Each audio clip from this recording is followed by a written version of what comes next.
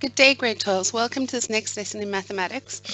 In this lesson, I've said that we're going to do differentiation, and we are, but I'm going to start with the factor theorem because you cannot differentiate, and well, you can differentiate, but the main reason for differentiating is to be able to draw polynomials, and you cannot draw polynomials, which are cubic graphs, unless you can factorize using the factor theorem.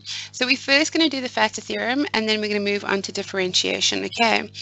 Right, so this is a method used to factorize polynomials. Polynomials, remember, are mathematical expressions which have three or more terms and usually have the power of 3 or more. So in other words, y equals ax squared plus bx plus c is not a polynomial.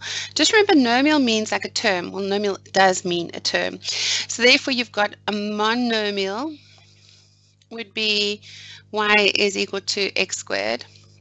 A binomial would be y is equal to mx plus c. That's a binomial, 2 terms.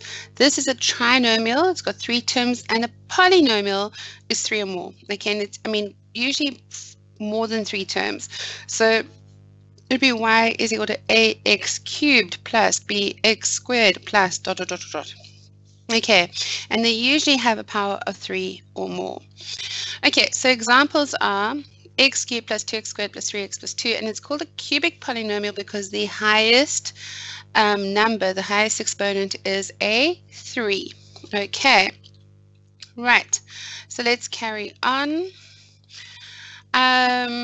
It's similarly, the general term for a cubic polynomial is y is equal to ax cubed plus bx squared plus cx plus c, where obviously a cannot equal naught, otherwise it would not be the polynomial anymore. It would be back to a trinomial.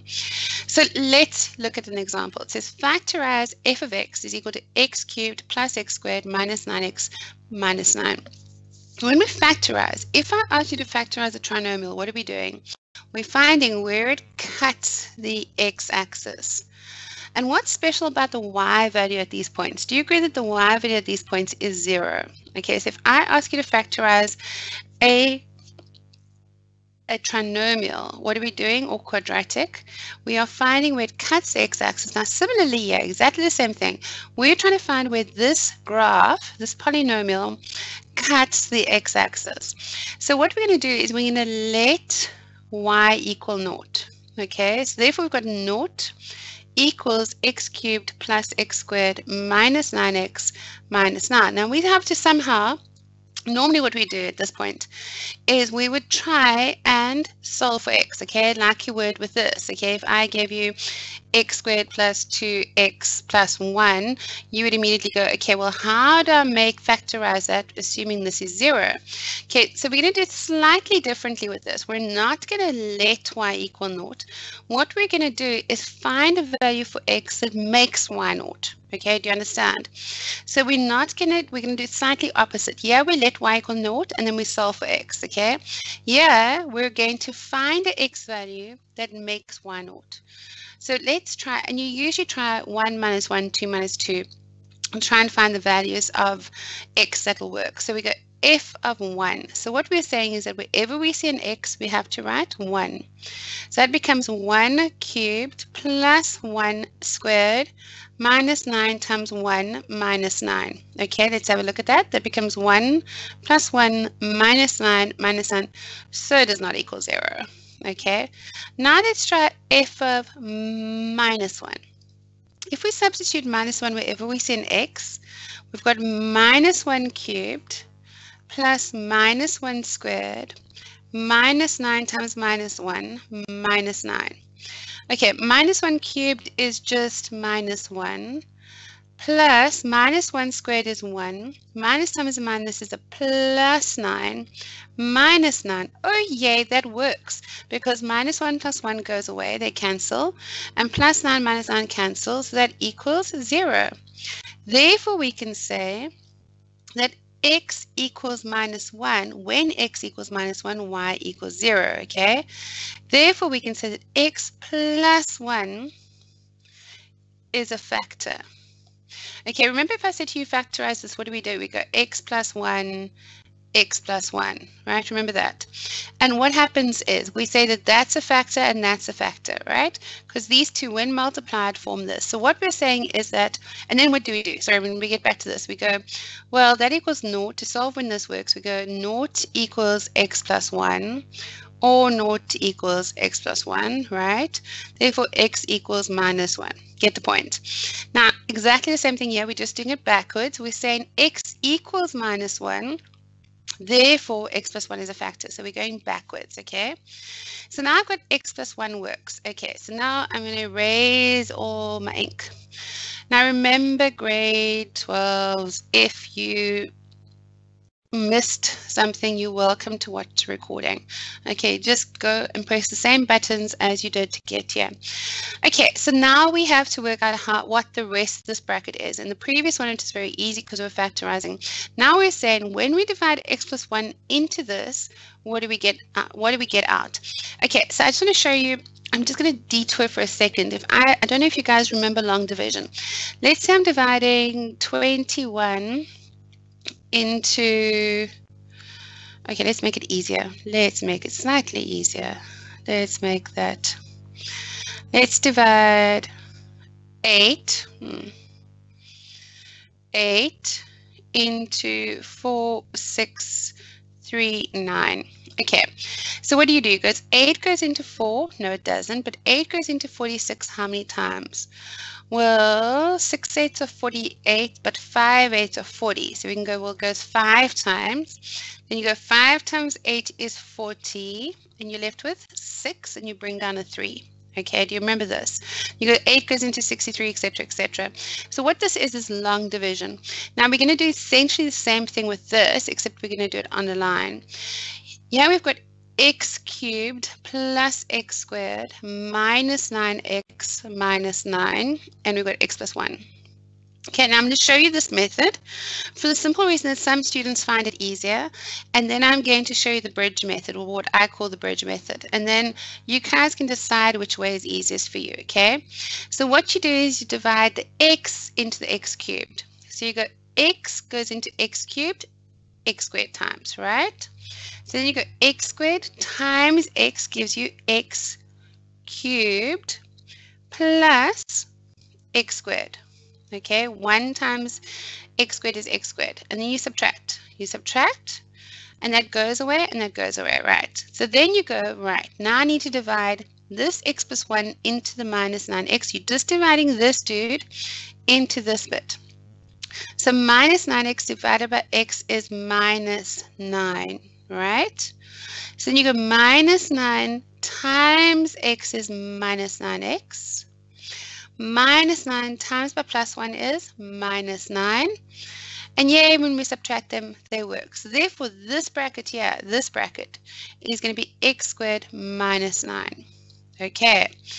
Now that we've got that solution already, using the long division method, okay, and grade 12s, I really don't mind if you use the long division method or if you do the bridge method.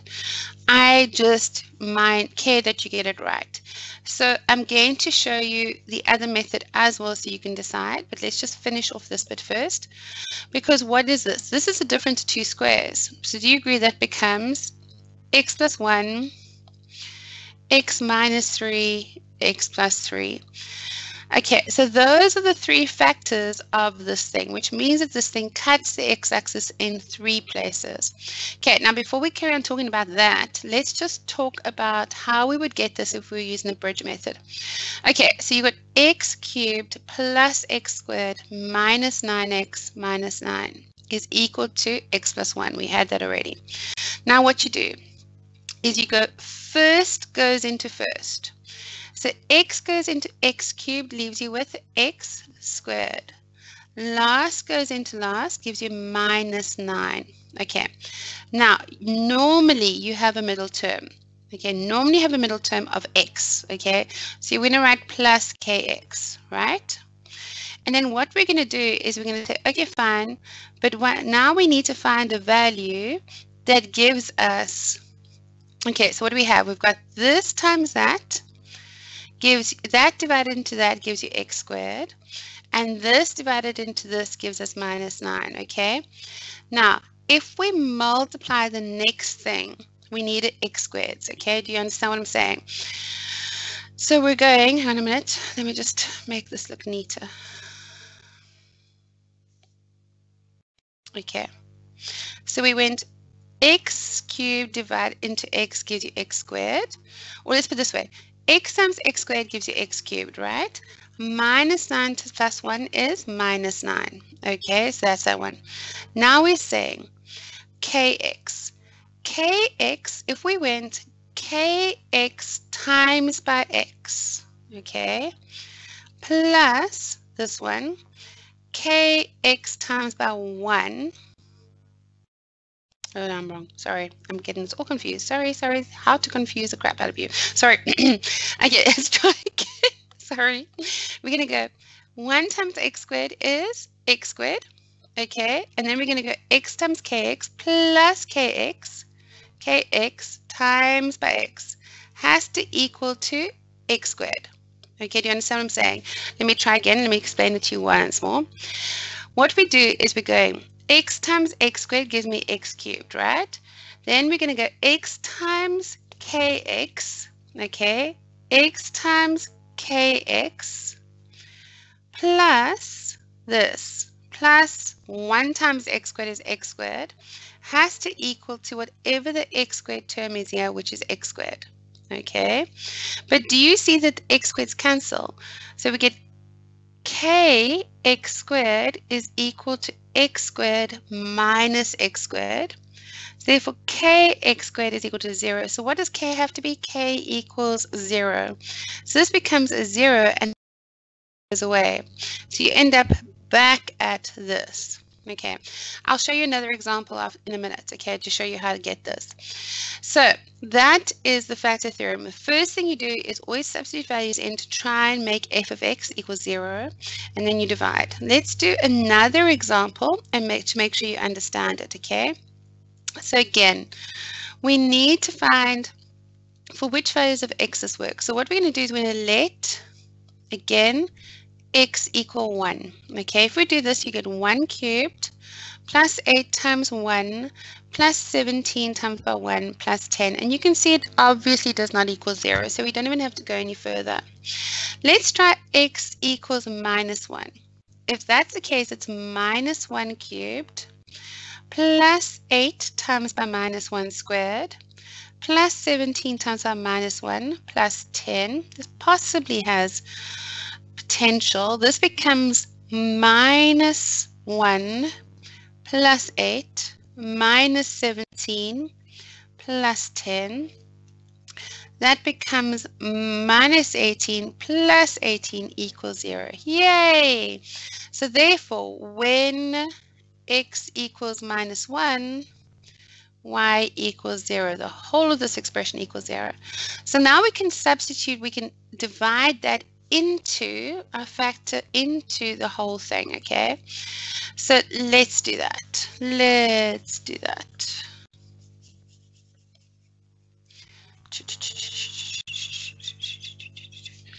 Okay, so we're going to choose a pen color.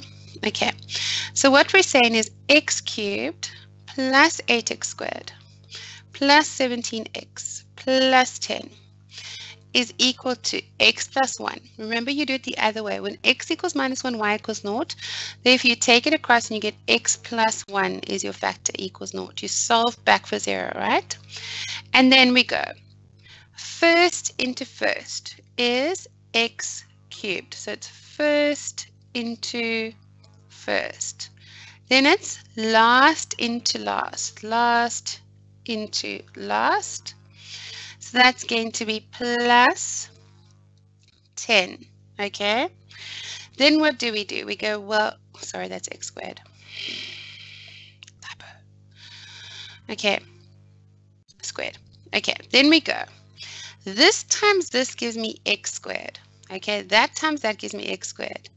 Then this times the middle term here is also going to give me an x squared. So let's write that as plus kx, okay? So in other words, what I'm saying is plus x times by kx has to equal 8x squared, because that's what the x squared term is, okay? So do you agree that is x squared plus kx squared is equal to 8x squared, okay? So do you agree that kx squared is therefore equal to 7x squared? I mean, x squared is equal to 7x squared. Sorry, no, it's right. Kx squared equals 7x squared, so therefore k is 7, which means this number here is 7. So now we can rewrite that. We can go, dun, dun, dun, dun, dun, dun, dun, dun, and that becomes, I'm just going to put that a little bit closer, plus 7x plus 10. And now all we need to do is factorize this thing if we can. Okay, so factors of x squared, obviously 1 and 1, because the coefficient of x squared is 1. The factors of 10 are 10 and 1 and 5 and 2. And we need to have them add up to 7, because this tells me that both the signs are the same and they're both plus. So therefore it becomes x plus 1, x plus 5, x plus 2 equals 0. And they said solve for x. So now we actually have to find the values of x. So what do? We go, therefore, x plus 1 equals 0, or x plus 5 equals 0, or x plus 2 equals 0. Therefore, x equals minus 1, or x equals minus 5, or x equals minus 2. So just to give you an idea of why we're doing this factor theorem thing, is that this thing is actually a polynomial function. So what it does, okay, and that's a terrible drawing, but this is going to be rough. It goes through plus 10, okay. It cuts at x equals minus 1, at x equals minus 5. Oh, okay, let's just redraw that. Okay. There we go. It's better. It cuts at 10. It cuts at x equals minus 1, x equals minus 2, and x equals minus 5. I know it's not to scale. So it does something like this. It comes down here, goes along, goes up, and then does that. At the moment, we don't know exactly what's happening over there. We know it goes down, we know it turns and everything else, but we don't know exactly what's going on. We just know it's x cuts and it's y cut. So far, what we're doing is using the factor theorem to find out where this graph is cutting the x-axis, okay? And this is why it's the start of the differentiation section, because like I said, with differentiation, we're going to use differentiation to, one of the things we're going to use the differentiation is to actually find these turning points. We're going to find out where this graphs turn. Okay. Right, now this is a different example of the polynomial, of the factor theorem, except it's called the remainder theorem. Okay, think about it this way. If it's a factor, then when you divide it in, when you divide it in, you don't get a remainder, okay? In other words, if I say to you, what is a factor of 20, you would say 4. And why? Because 4 times 5 equals 20. But 20 does not have a factor of 4.5, because that's not a factor. It doesn't divide perfectly into 20. When you have something that doesn't divide perfectly, it has a remainder. Okay, so what we're saying then is that if we had this function here, a of x equal to x of 5 minus 2x cubed plus px minus 1 is divided by x minus 1, the remainder is minus a half. So what we're saying is when we let, okay, this is going to be x equal to 1, right? Because if x minus 1 is the factor, then we substitute in x equal to 1. When we let x equal to 1, then this whole expression is going to equal minus a half. Instead of it equaling 0, which is how we've proved something is a factor, it's now going to equal minus a half, right? So what we want to know is the value of p, but we can just substitute this in now and we can find the value of p. So every time we see an x, we're going to write 1. So we've got 1 to the power of 5 minus 2 to the power of 1, times 1 to the power of 3, plus p times 1 minus 1 is equal to minus a half. Okay, so what is that? That's 1 minus 2 plus p minus 1 is equal to minus a half. So 1 minus 1 goes away, so then it becomes p, is take that across, becomes 2 minus a half. So p is going to be 1.5 or 3 over 2. Okay, and that's it. That's how easy this question is. You must just remember that if it's a factor, then we're letting this whole expression equal 0, because that's what a factor does. It makes that expression 0. If it's not a factor, then we are looking at letting the remainder, this value, equal whatever the remainder is. Now, let's talk about differentiation. Okay. And the whole thing about differentiation is that it was a method to solve a problem. Okay, it's actually quite amazing. These mathematician guys, they needed to solve a problem. So what did they do? They made up new maths, and it works. It's amazing. Okay, so let me explain. If you've got a straight line graph, let's say you've got this straight line graph going along here. Okay, let's try highlighting it, shall we? Here you go. That's a straight line graph there. Okay, if I said to you, I want you to find the average gradient of that graph, what would we do? We'd say, okay, fine, let us find 2 points on the graph. Let's say we got that point and that point, okay? So they're telling us that the x value is a and the y value is a plus h. And the x value is a plus h, and the y value of this is f of a, and the y value of this is f of a plus h. In other words, you know that you've got f of x is equal to da da da da da. Okay, right? So that there is the same thing as saying the y. Okay, so this point's values here are a, f of a, right? That's x and y. This dude's points are a plus h. Sorry. It is a plus h in brackets, but I need to make it neater and more obvious what's going on here. It's going to be a plus h, f of a plus h.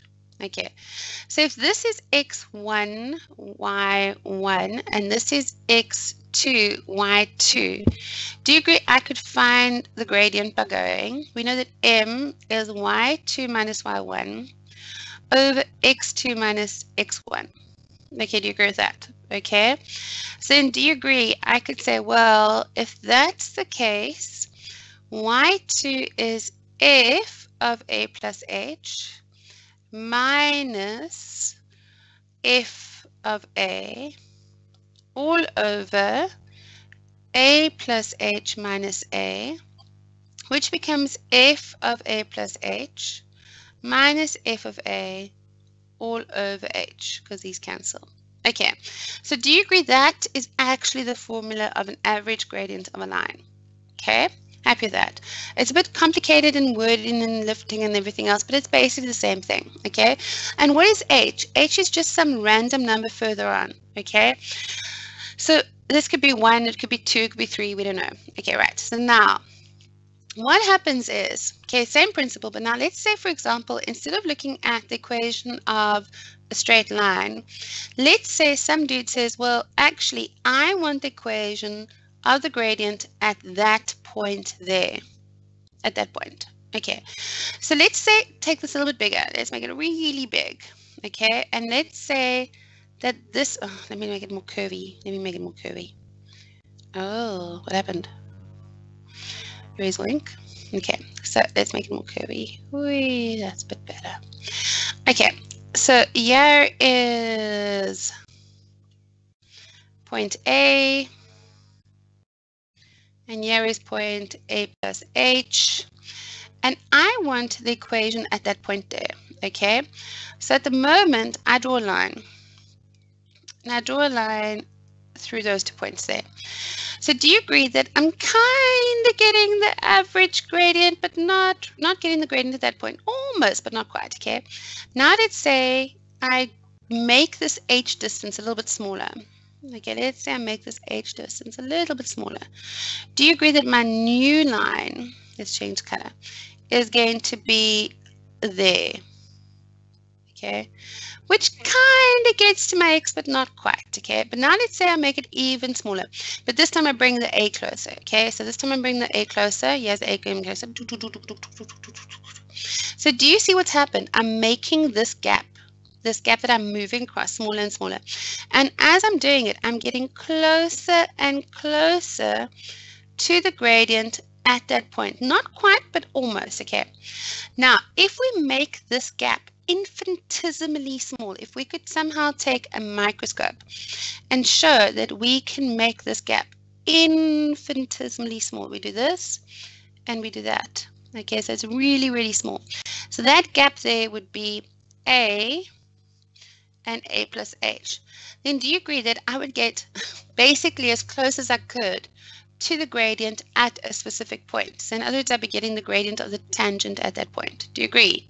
I'd be getting the gradient at that exactly the same point, okay? So that is the principle of differentiation, okay? Principle of differentiation is that they are trying to find the gradient at the point by making this h as small as possible. As small as possible.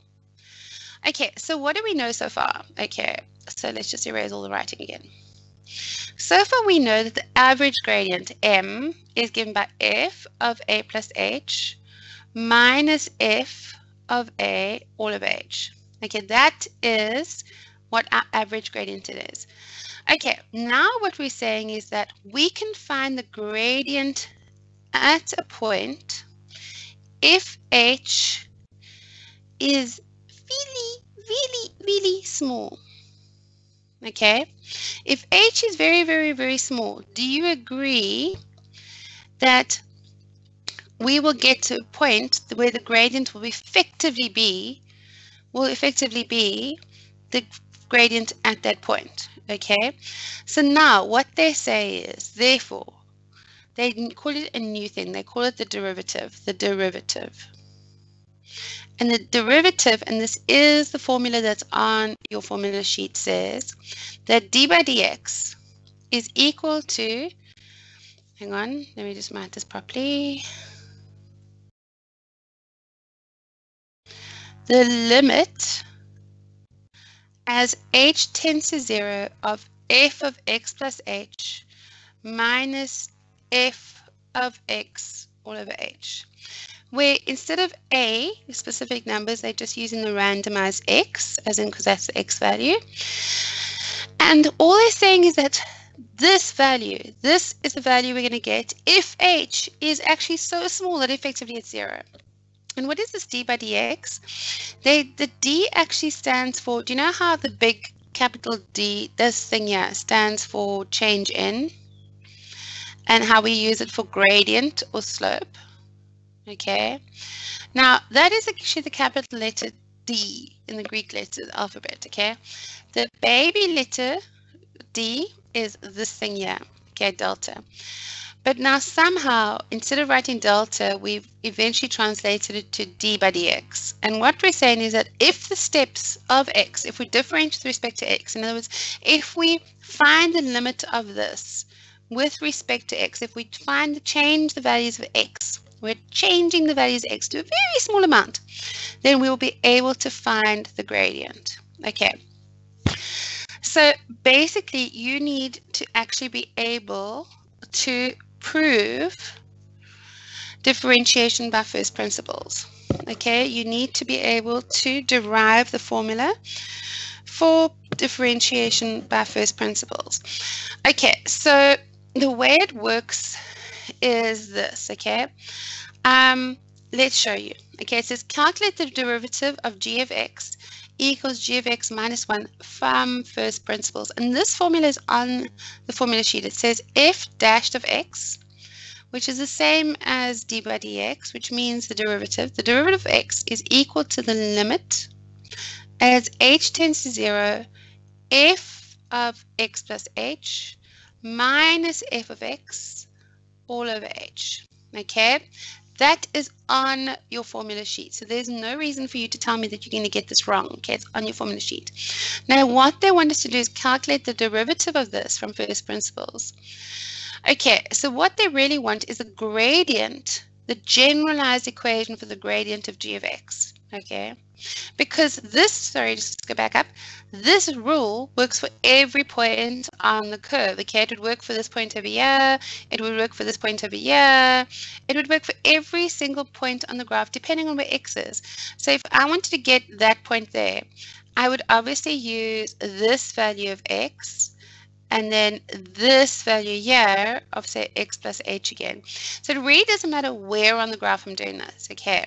So it's a general formula for the whole graph, okay? Finding the gradient.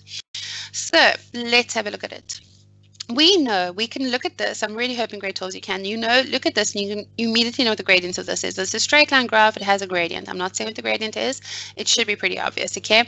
But now we're going to use this law to prove that gradient, okay?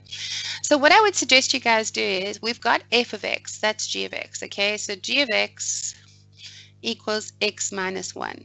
Now we need g of x plus h. Okay, it doesn't matter if you write f of x or g of x, it's the same thing. So I honestly would suggest that you write g of x plus h here and write it, work it out. Okay, this is a really easy example, but you get like a lot more complicated examples in the exam. So, and we're going to go through quite a few more complicated examples. So it's easier, always easier if you've written out the g of x plus h first, okay? So that means that wherever you see an x, you're going to write x plus h. So it becomes x plus h minus 1. And I know this is a really easy example, but again, I want you to practice putting in x plus h in brackets wherever you see an x, and then you can make it nice and go x plus h minus 1 and multiply whatever minuses you need to. Right, now we need to substitute in this formula. So we go f dash of x is equal to the limit as h tends to 0 of f of x plus h is this thing here. So you always have to write down your rule so that your teacher knows exactly what you're doing, okay? Which is the limit as h tends to 0, and you're going to keep writing this until I tell you to stop, and I'll show you why. Of, this is x plus h minus 1 minus, and remember you need a bracket, x minus 1. If you don't put the bracket in, I guarantee you grade 12s, you're going to mess up. So this becomes the limit as h tends to 0 of x plus h minus 1 minus x plus 1 all over h, okay? Which becomes the limit as h tends to 0 of x cancels with minus x and minus 1 cancels plus 1. And what are we left with? We're left with h divided by h, which is just 1. So you don't even have to worry about the limit as h tends to 0 because h divided by h is 1. And yes, that is the gradient of this. So this was a slightly more tricky example in the sense that you didn't have to worry about the h tends to 0, but I will do more examples where you have to actually take that into consideration. So there you go. That's how you find the derivative using first principles. Let's do a slightly more difficult one. Here we've got h of x equals 4x squared minus 4x. So obviously what do we need? We need a h of x plus h. Okay, what that's saying is wherever we see an x, we need to write x plus h. So it becomes 4x plus h all squared minus 4x plus h. And now we actually need to multiply this out to get what we want. Okay, so it becomes 4. This is x squared plus 2xh plus h squared. Okay, that's a plus. Minus 4x minus 4h, and now we need to multiply this out. It becomes 4x squared plus 8xh plus 4h squared minus 4x minus 4h. Okay, so that's all h of x plus h, right? Now I'm going to write it up here. H of x plus h is equal to 4x squared plus 8xh plus 4h squared minus 4x minus 4h. Okay, so that's all h of x plus h, right? Now I'm going to write it up here. H of x plus h is equal to 4x squared plus 8xh plus 4h squared minus 4x minus 4h. Okay, so that's all h of x plus h is equal to 4x squared plus 8xh plus 4h squared minus 4x minus 4h. Okay, so that's all h of x plus h is equal to 4x x squared plus 8xh plus 4h squared minus 4x minus 4h. Okay, that's all h of x plus h. So now what we do is we erase all the other stuff. And we're actually going to do this question from the beginning using first principles. So we say, I'm going to try and write a bit neater so that you can understand. So we go h dashed of x equals the limit as h tends to 0 of h of x plus h minus h of x all over h. Okay, I apologize for skew line. Equals the limit as h tends to 0. This thing is this horrible thing up here, so it's 4x squared plus 8x h plus 4h squared minus 4x minus 4h minus bracket, and what was the original? The original was 4x squared minus 4x all over h. Okay, now we need to get rid of the bracket, so it becomes the limit as h tends to 0. 4x squared plus 8xh plus 4h squared minus 4x minus 4h. And you'll notice I haven't added anything yet because there are no like terms, unfortunately. Then minus times the plus is minus 4x squared, and minus times the minus is plus 4x. Okay. All over h. Okay, so then what happens? Let's now see if there's anything that's cancelling. So let's go. 4x squared cancels with minus 4x squared. Minus 4x cancels with plus 4x. Okay, so what are we left with? We're left with, in the red, the limit as h tends to 0. What's left? 8xh plus 4h squared minus 4h all over h. Now, do you see there's common factors of h here? Okay, so what am I going to do? I'm going to take out a common factor of h. And I'm going to write over here. Okay, I'm going to write up here. But guys, you should be writing underneath it, okay? So it becomes limit as h tends to 0 of, let's take out a common factor of h. What are you left with? 8x plus 4h minus 4 all over h. So do you agree I can cancel those? Okay, and what are we left with? We've got the limit as h tends to 0 of 8x plus 4h minus 4. Now what this means comes into play. And what does that mean? It means what does this expression become as h gets closer and closer to 0? What does this expression become? So effectively what we're saying is that h is equal to 0. We're saying h is so close to 0 that the minus will be considered to be 0. So if that's the case, do you agree this is no longer valid because it's 4 times 0? So the answer is 8x minus 4. And that's where you drop the limit. The first time you drop the limit is when the last line where you have substituted an h equals 0 effectively into wherever the h's are. Okay, now grade 12, seriously, if you leave out a limit as h tends to 0 in any one of these lines except the last line where you've let h equal 0, you are going to lose marks. You are very seriously going to lose marks. You have to show it. Okay, now, wow, let's do this one. Okay, now this is quite a tricky one, I must admit. So we're going to do it nice and slowly. The first thing we're going to do is work out what f of x plus h is. So we're going to go f of x plus h is going to be 1 over x plus h minus 2, which is just 1 over x plus h minus 2. I guess that part wasn't tricky at all. Let's find f dash of x. So f dash of x equals the limit as h tends to 0 of f of x plus h minus f of x all over h. Okay, so let's substitute in.